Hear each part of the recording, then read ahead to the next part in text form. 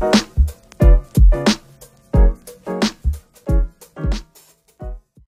folks, it's Coach Kathy, the bariatric cheerleader, and we have a new month upon us, and that means a new challenge.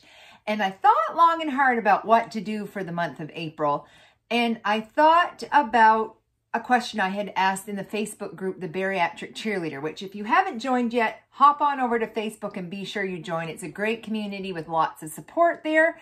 And I had asked the question, what was the one thing you struggle with the most? And person after person after person actually said it was night snacking. So the April challenge for the Bariatric Cheerleader is going to be no night snacking April.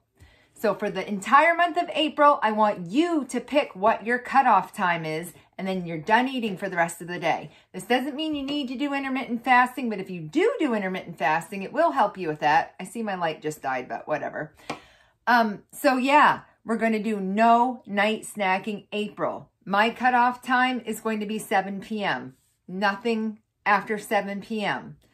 So if you do the 80-20 rule, which I do, your 20% can be outside of that night snacking window because we need to live a little. Sometimes you get invited out to birthday parties, or maybe it's your birthday, or sometimes you work late. And so I do want you to have the grace of that 20% of the time during your week that you can break your no night snacking April rule. But as a general rule, 80% of the time, which is the vast majority of this month coming up, no night snacking. This is going to help increase your sleep. It can help decrease your weight. It can help decrease cravings, and it can just perpetuate a more healthy lifestyle. And you might find that you actually don't need those night snacks, which are often the result of emotional eating, boredom eating. Sometimes we're angry. You know, we talked about the HALT method. Hungry, angry, lonely, tired. The only time you should actually eat out of HALT is if you're genuinely hungry.